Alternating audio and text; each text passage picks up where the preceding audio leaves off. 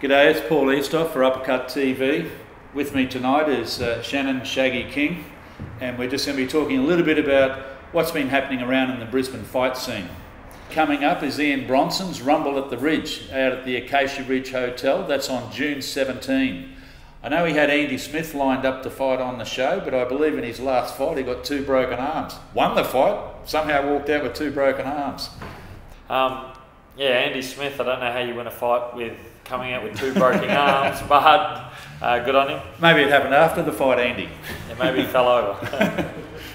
They still have Ben Johnson on the card, so I'd get down to that because he's an exciting fighter to watch. I think against a New Zealander. That's correct. So yes. An international bout there, which is really good for Ian Bronson. Listen, I think Ian's looking for some athletes to go on to the show because a few people have pulled out. If you're looking to have a fight come mid-June, get a hold of Ian Bronson. The next promotion coming up, August 22nd, Battle by the Bay. Warren Westerberg out at Cleveland always puts on a good show, so I believe he's looking for nominations as well. Shaggy, we had the fight show the other night, Corporate Punishment, which you're a big part of. Yep. Some great fights on the night, some great amateur fights, and of course the professionals at the end. One fight I thought was good, and one of the female athletes I thought was great is Shauna, and she was fighting Beck Ryan. Tell us what you thought of that fight. Yeah, so Shauna trains at Corporate Box at Lutwyche, and when Shauna came to us, she started with the ties. So she's very relaxed, very skillful. You'll find the people that start with the ties, as much as Azatron Smith has put a lot of time into her as well, which you can see by her punching. She checked a lot, which is quite unusual for beginner Yes. fighters. She push kicks a lot as a controlled push kick, not an attacking push kick. So in saying that, the other girl, Beck Ryan, her skill was great as well. So it was a really good, controlled, skillful fight from both girls, but with Shauna just having that edge of skill. In my personal opinion, I think Shauna could be the next best thing in the young females. Yeah, the way she fights I'd love to have fought like that in my 2nd or 3rd fight, you know, I don't think I could even get that skill to me 10th, 12th, 13th fight, so they definitely are the next generation of fighters. I think she had walkout of the night, and also I believe was fight of the night, and that was Kaylee Doyle, and she was up against Alice Little. Yeah, definitely walkout of the night, thanks to Lauren from Corporate Box at Ipswich.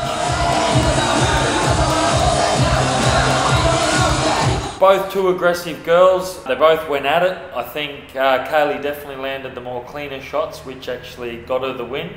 But once again, a great fight on the night, which I think all the fights were. And of course, coming to the main event, we had Uppercut, the Thai from your gym, and he was up against Mark Saraceno. Sarah's training over in Thailand at the moment, and up against the Thai, training here in Brisbane.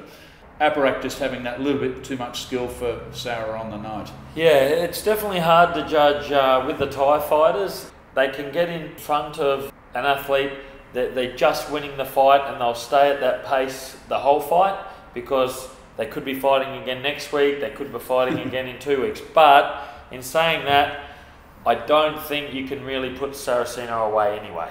You know, so if Uppercut went to the next level, I still don't think you stop Saraceno ever, really.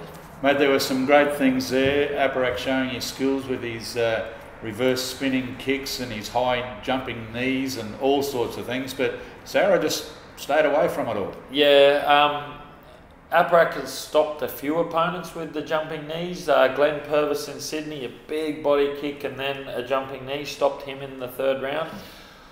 Like I said, back to Saraceno's toughness, I don't think he gets stopped by too many people. So Uppercut probably, in the fight it looked like Uppercut seen that, and so just made sure he was always in front on skill.